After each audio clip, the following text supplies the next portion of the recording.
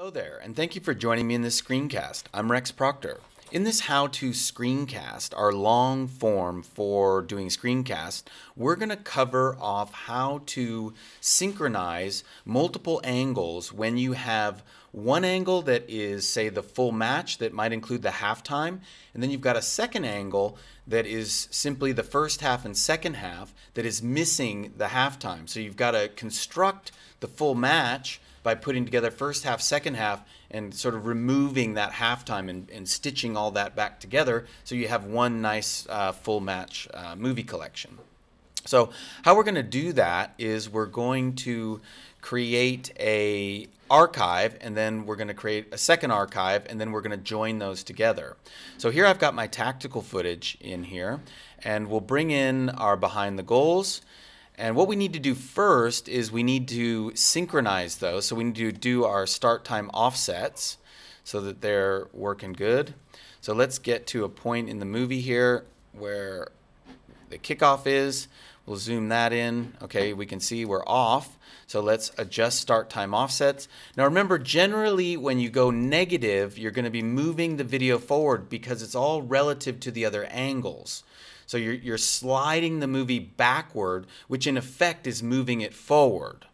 I know it's kind of hard to get your head around it, but that's the way it works. Always look to see which way the people are moving or the ball is traveling, that kind of thing. So we can see there that he swings his foot back. He's got his foot back there. That's brilliant, so we'll close that. Now we need to create a clip for the first half. So I'll go to the start again, and we'll just rip a clip whoop, all the way to the second half. You can see when that right angle ends. Okay, that's good right there. And now what I want to do is I want to archive that. I'm going to go ahead and link this because that then gives me my timeline name. So we'll go into our movie timeline, rename the collection. We'll just call it 1H for the first half. And then I'll link my timeline so that it takes on the collection name. And I'll select that.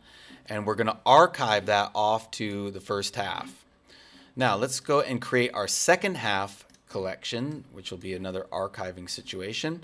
So I'll call this 2H, link my timeline, and then go here. And that should be, well, it's still archiving, so we'll let that finish, but we'll go ahead and do the second half. Okay, so let's go in here and look for that. Okay. Create that clip for the second half. Let's just zoom that in, make sure that we're at a happy spot. Okay, there we go. And now we can see our first half is done. Now what I need to do here is I don't want this because this is the first half, right? So we'll go ahead and remove the angle. And then, oh, let me just remove any of the angle positions. We'll 0, 0 that. And now what I'm going to do is I'm going to archive that to the second half. So it's just going to be the one angle, right? So that should happen pretty quick. So here's our first half. We're happy with that. We don't need that anymore. And this will come through in just a second.